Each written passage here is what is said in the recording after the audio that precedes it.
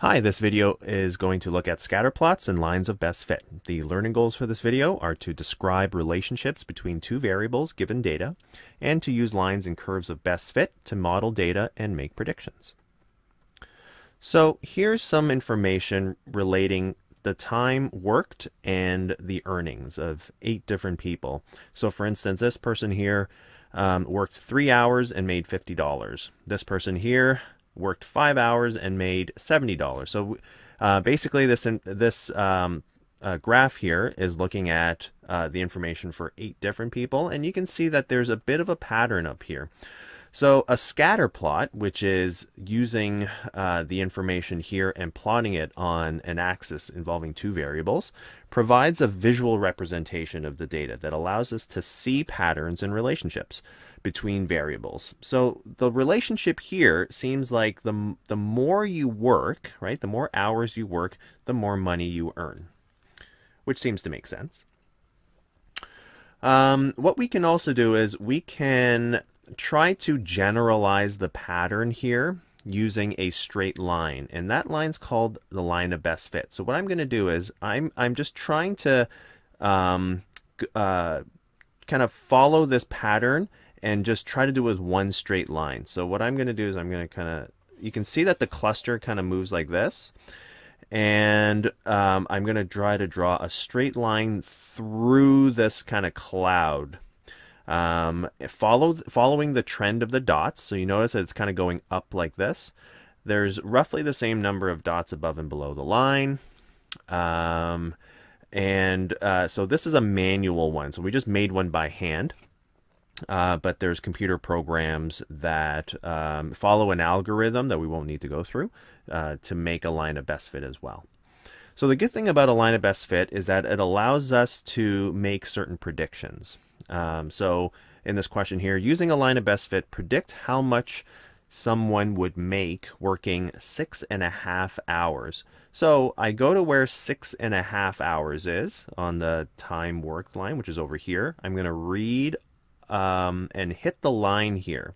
So using this line, which follows this pattern, I can make a prediction that somebody would make, oh, that's about 130, that's 140, so halfway is 135. It's a little bit below that. I'm going to say $132. Okay.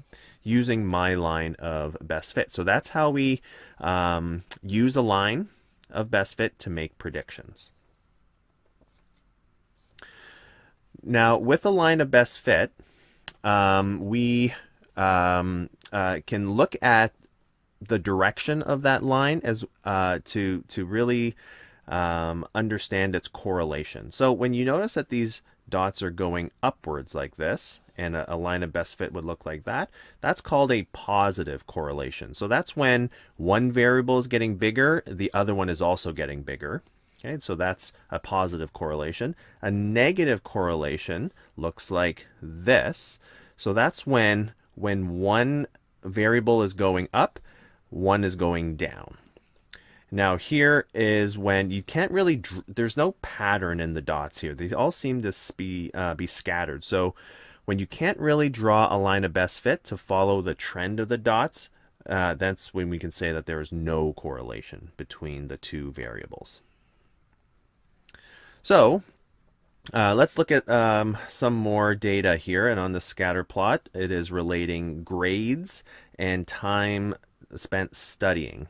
So what I can see is I can see that the dots are sort of going upwards like this. So I'm going to do what I can to try to draw a line of best fit. So I'm going to go like that, okay, something like that. So it seems like the relationship is that the more hours you study, the higher the grade, right? So that's the relationship. The more time studying,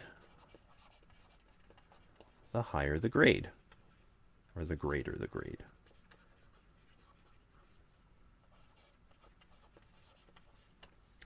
Let's look at the correlation. So because they both increase together, right? More time studying is higher grade, so they're both increasing. That would be a positive correlation. Let's predict the time studying for someone with a grade of 90. So I go to where grades are, 90, which is over here. What I'm going to do is I'm going to go and read until it hits the line of best fit. So it's right here.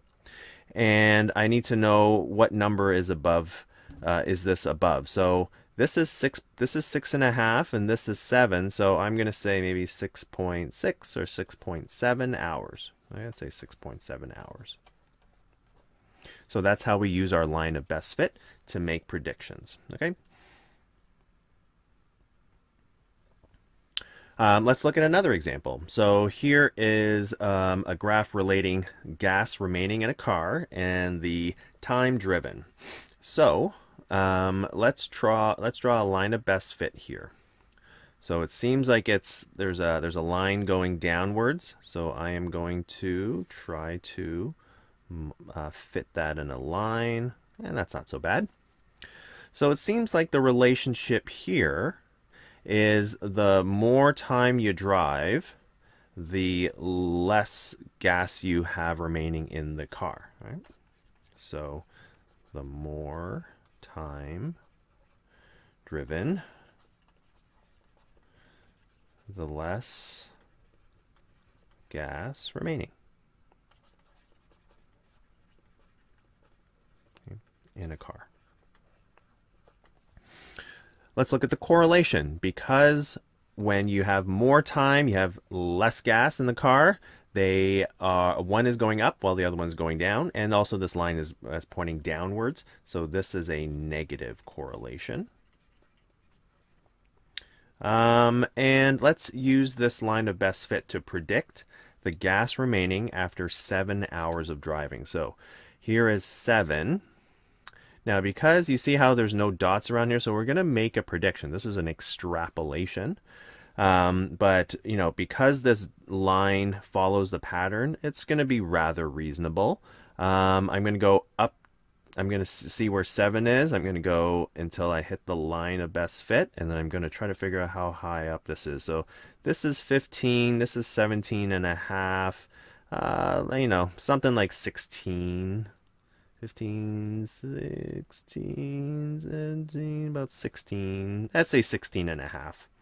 As long as you're in the ballpark, it's not so bad. So, again, draw a line of best fit because that will help you to see the correlation and the relationship, and then you'll use that to make a prediction.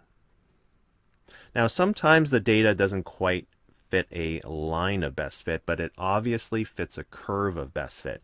So in this case here, this looks like a non-linear relationship, and it looks like it's very smooth, right? It's a very smooth curve. So I'm going to do what I can to just try to fit this using a curve. Whoa, I went a little bit under there. That's okay. It's something like that.